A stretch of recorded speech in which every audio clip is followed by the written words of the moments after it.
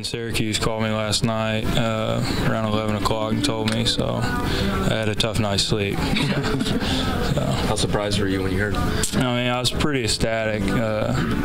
You know, it's every kid's dream, so, you know, when you get the call at 11 p.m., you're about to go to sleep, and, you know, you get that call, it's fantastic, you know. How much did you sleep last night?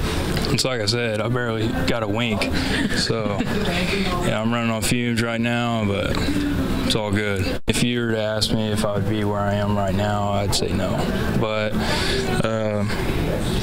luckily, you know, I've been blessed with the opportunities that they've given me, all the Nats and the coordinators and Doug Harris, and, you know, it's been a fantastic journey, and, you know, I couldn't be more happy about it. So, what do you think has been the biggest factor in allowing you to move so quickly and you getting to this point?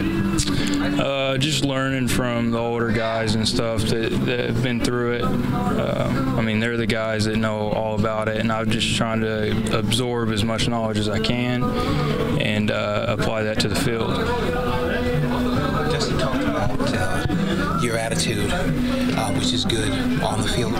What attitude do you bring? Could you explain? I mean, different people have said different things. Bulldog mentality, things that I can't say to you.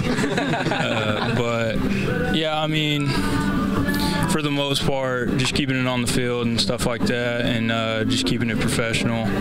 You know, I think that's got me to where I am. I'm Native American, so Koda means several different things in several different tribes. My tribe means bear, so other tribes means friend, stuff like that. So that's the meaning behind mine. It's bear. What tribe is yours? Cherokee.